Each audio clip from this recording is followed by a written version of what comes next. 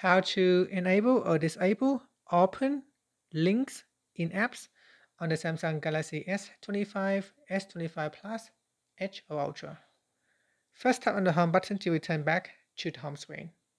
Then from the home screen, swipe down at the top to open up Quick Settings.